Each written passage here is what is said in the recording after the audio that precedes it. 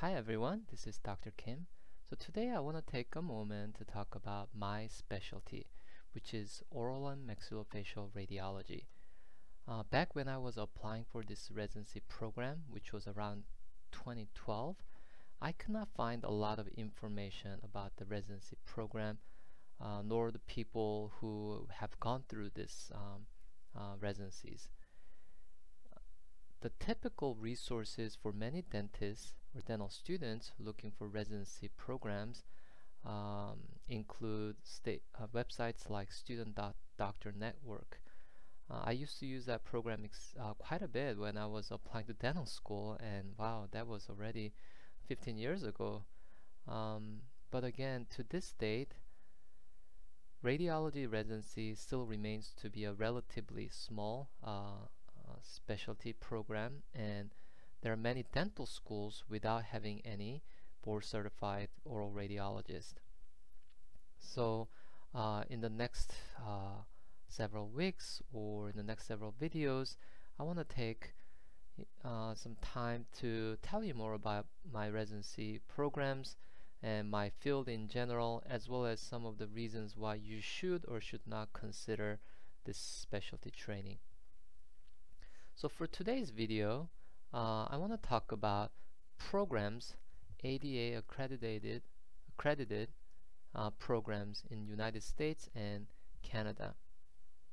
As you can see on this website, you can go to abomr.org and you can get to this website for the public under the public tab. You can see that there are 10 schools within United States and Canada, 9 of which are located in the United States. One of them, University of Toronto, is the only school outside of the United States. What's interesting is of these 10 schools, about half of them started within the last 10 years. First of all, keep in mind that radiology, oral radiology, was not recognized as a specialty until 1999, so it's been just over 20 years. So the number of specialty training program is relatively still small, but the fact that there have been many schools that have been opening up with their residency program just in the last 10 years is very suggestive of that this field has seen a lot of growth in the last 10 years, and I expect that growth to continue into the near future, as long as cone beam CT is being heavily utilized and continue to be utilized in the field of dentistry. So let's go through the list. So UCLA, which is a program that I graduated from back in 2015, this is also a relatively new program that it began accepting first class in 2012, and I started 2013, so I was a second class to graduate out of this program. Connecticut is one of the programs that has been long established. Florida, once again, is relatively new. I could be off 1 or 2 years, but I want to say that this program was accredited around 2014 or 15, few years after UCLA. Iowa has been around for a long time, and so is North Carolina. Again, Texas A&M, Baylor College of Dentistry, is relatively new. I don't exactly know the year, but I want to say around 2016 or 2017 is when they began accepting their first resident. San Antonio has been around for a very long time. As a matter of fact, my oral radiologist, my faculty who taught me at the University of Colorado, was from or had gone through his training at UT San Antonio. Toronto has been around for a while, and Stony Brook is again a relatively new program. Probably started right around 2017 or so, and a very close friend of mine who graduated at about the same time is now the director of this program. I think this is a typo. This should have been University of Washington, UW.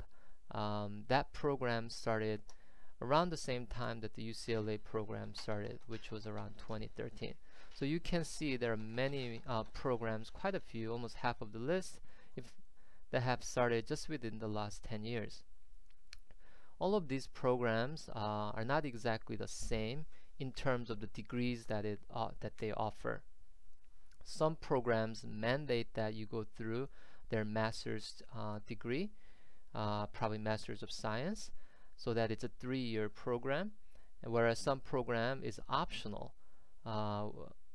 They have an optional master's degree program. So should you choose to, you can just go through the 2-year certificate program or 2.5-year certificate program without getting master's degree. Couple other things to note is that the tuition or the may vary greatly from school to school. So is the stipend.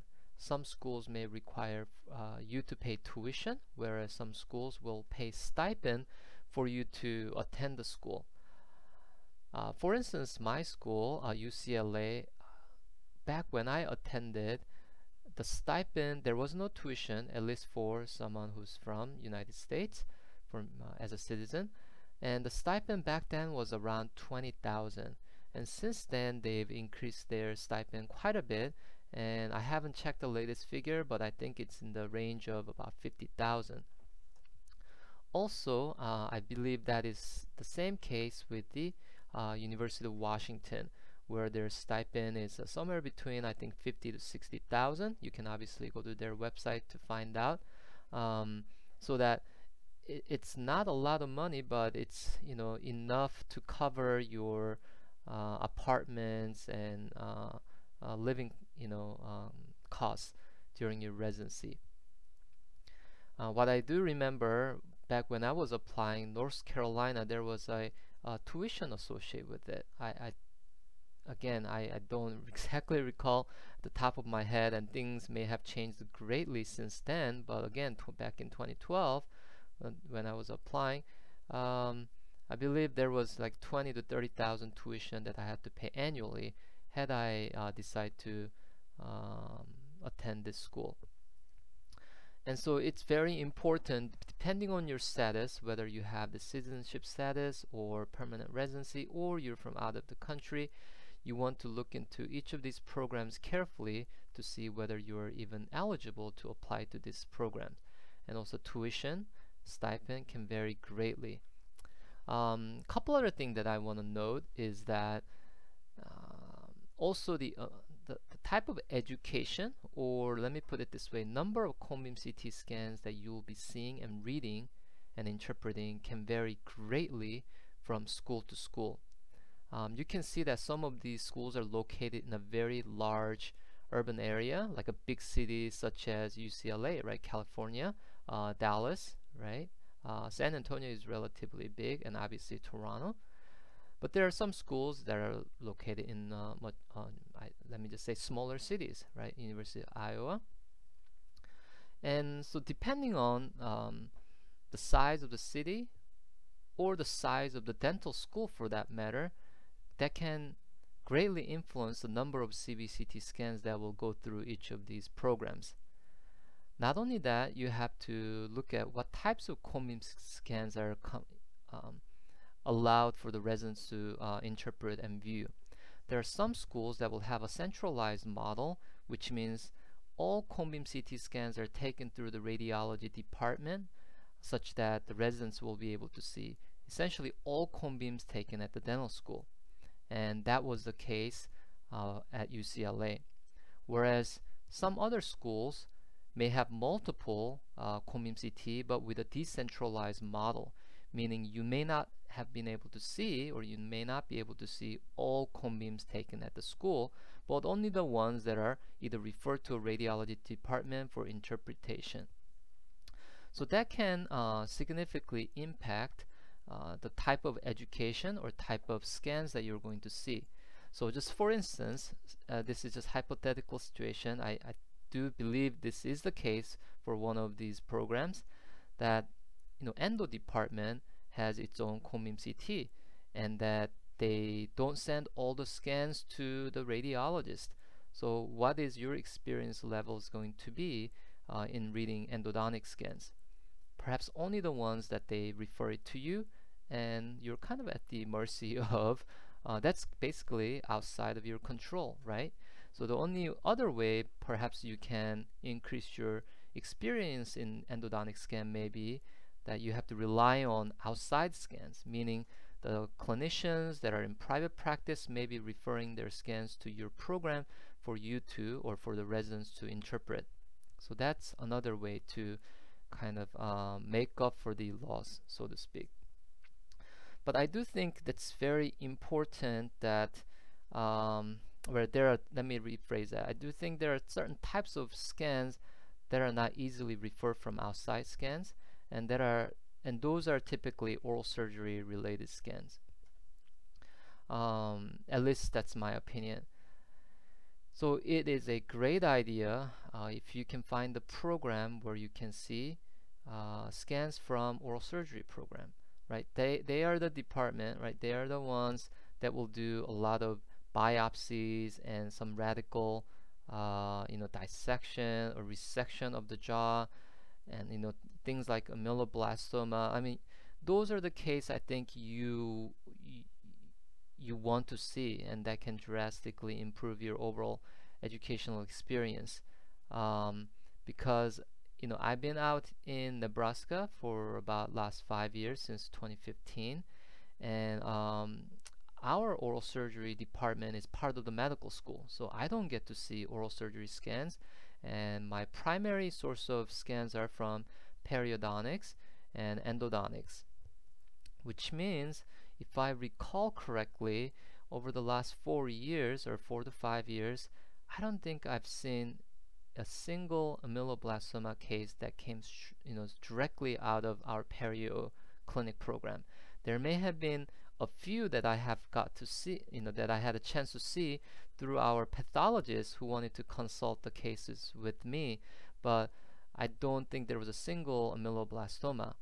However, back in UCLA, my memory, if I recall correctly, is that I was seeing amyloblastoma relatively frequently. Frequent as in every few months. Perhaps it might have been even more frequent than that. Every few months I would see amyloblastoma that were being taken care of our oral surgery program. Not just the amyloblastoma, think of all the rare, whether it's benign or malignant lesions that you can see through oral surgery. So that, I think, was tremendously helpful for me to be exposed to that scan during my training. Not to mention things like osteonecrosis of the jaw was the scan that we would see, I want to say almost weekly basis at UCLA. But here again, how often have I seen osteonecrosis of jaw? Not very frequently. Let me just put it that way. So the quality of training, the number of CBCT scans that you're going to see can vary drastically from program to program. And those are the things that I think you really have to either contact the program director or the residents that are in the program to gain more insight. And so I think that's another very important thing for you to consider. So those are some of the things that I can think of at this point as you are considering perhaps this specialty. I do think there's a lot of room for growth. And let me quickly jump over to AAOMR website that you can also try. Explore aaomr.org. So if you go to this website, here, the certificate program, you can go through 2 or 2.5 year program, if not master's degree program with 3 years. And there may be several programs that offer 5-year programs with a PhD degree. So yes, I certainly want you to explore this website if you want to know more about it. And if you have any questions about this specialty, feel free to email me directly or just leave a comment in the section below. I'll try to respond whenever I can. Thank you very much, and I will follow up with a couple more videos on this specialty. And take care. Bye.